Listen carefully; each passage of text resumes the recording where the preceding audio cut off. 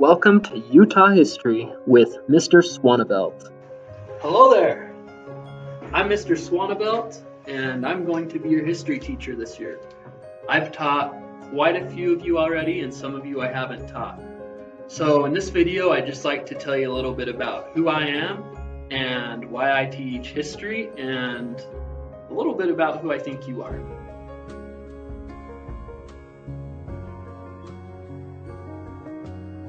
I'll start with my name. It's pronounced Swanevelt, and so I put the swan here to help you remember how to say it right. I don't see myself as a teacher. I'd rather call myself a learning coach. I help inspire young people to strive to be the best version of themselves through learning history. That's why I'm here. When I was in college, I wanted to be a businessman and make lots of money. Then I found out that I was a horrible businessman. Then I decided I'd become an advertiser and make commercials and social media campaigns for big companies. Needless to say, I was pretty good at it, but I didn't like it. Then I thought for sure I'd become a psychologist and help people overcome massive problems in their lives, but it just didn't feel right for me.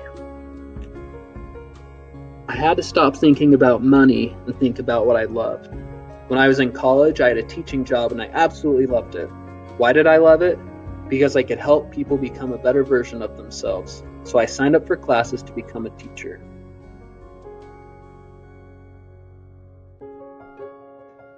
People often ask me why I teach history. I wish I could say that it's been a lifelong passion of mine, but I'd be lying. When I was growing up, all I wanted to do was be rich and famous. I didn't love school and I didn't think it was very important. In 7th grade, I wanted to be on Broadway and star in musicals. But then I remembered I was actually afraid of big groups of people, so that never happened. I was also pretty obsessed with becoming a basketball star, and I always thought I'd make the NBA. I practiced for hours on end, but I didn't make the 9th grade basketball team. I heard, however, that Michael Jordan was cut from his high school team, so I still had hope. That is until I missed my 10th grade basketball tryouts due to anxiety. I struggled with anxiety and depression for a long time and held my feelings in about not being good enough. Around my senior year of high school, I was assigned by my church to help special needs people.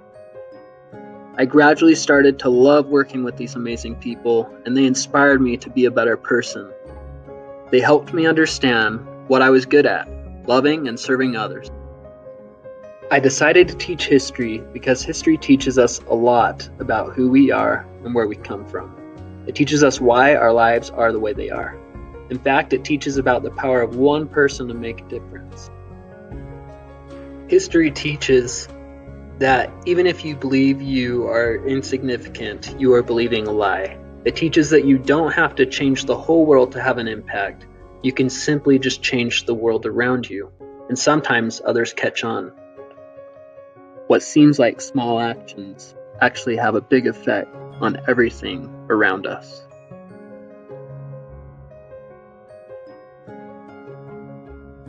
If I could go back to my teenage self, I teach myself a lot of things like how to save money for the future, how not to be afraid of people, maybe that BYU and Utah Jazz games shouldn't affect my attitude towards life, or that I actually do like sushi if I would just try it.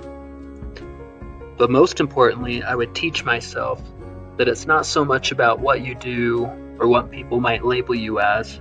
Life is about who you're becoming. I spend 990 hours here at school.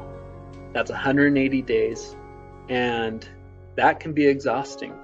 My hope is that when you're in my classroom, that it's not. If you're focused on becoming someone versus just doing the things that you're asked, you're going to have a good time. In history, we're going to talk about some of the greatest people who have ever lived on this earth and what they did to make such a great change in the world. I hope that you'll be inspired by these people. Not too far from now, this country will depend on you to be one of those great people who makes a difference, for you to make history. I hope that what you learn here will change your life. That's going to be up to you. So come ready to learn, and again, I will see you soon.